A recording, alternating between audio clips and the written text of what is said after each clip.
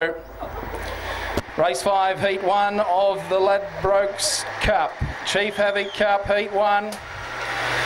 Racing, Leggy Blonde commenced nicely from the top of the track, getting out well. There was Paul Lee, but driving through now was Slick Simsy through the pen. Slick Simsy got onto the bunny to lead by a length and a half to Paul Lee.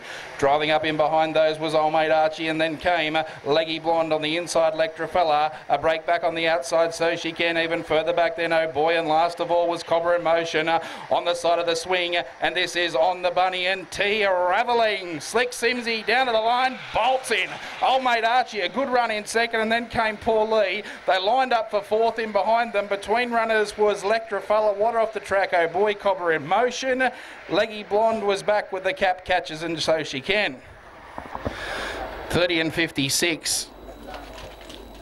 Got crossed at the post by Paul Lee, but burrowed through.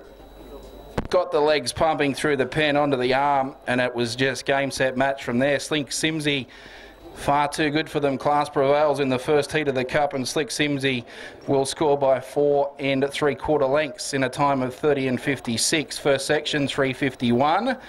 Down the back in 16:37 and a run home time of 14 and 19. Overall run of 30 and 56, and that's about as good as they've been going. And it's a top run by Slick Simsy to take out the first heat of the Ladbrokes Chief Havoc Cup. Slick Simsy is a black dog by Magic Sprite and prepared at Sutton Forest by Michael Clayton. Second the event, 3 wide, Old Mate Archie. Third placing, 8 pink, Paul Lee. 1 red, Leggy Blonde has clocked in for fourth. 30 and 56 the run. 2, 3, 8 and 1, 4 3/4 by 4 1/4. 2, 3, 8, 1, awaiting on all clear.